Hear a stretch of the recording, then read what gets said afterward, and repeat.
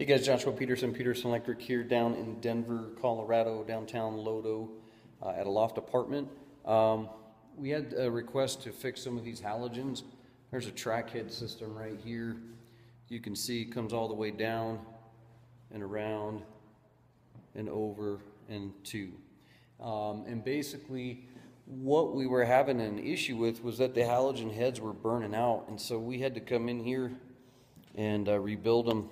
What ends up happening is inside these fixtures, it gets so hot. You can run probably close to 250 degrees or 200 degrees with these halogen heads. But we had to rebuild these up to the stem, and we were successful at doing that because what happened is the wires just got burnt out, especially right here in this socket piece.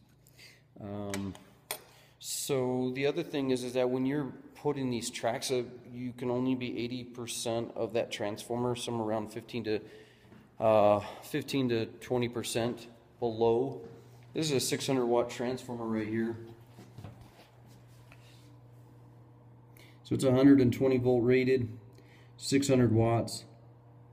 So if you were trying to put in 50 watt halogen bulbs that are an MR16 12 volt rated, you can't do more than 15, but I suggest to do about 10 on there, because then that's going to be about, excuse me, you can't do more than 12 on there, but I suggest to do about 10 on there instead of 12, because that gives you only 500 watts of consumption instead of 600.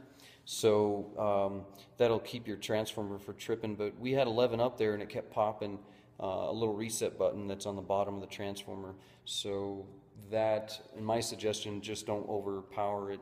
But yeah, so we rebuild track heads like that for those loft tracks. It's a cement ceiling. Those are fairly expensive fixtures. This is not your typical big box store stuff. I mean, these can run anywhere from $2,000 to $5,000 for all the heads, the pieces, the parts, the rails, and regardless of that, just the time it takes just to get all this track in.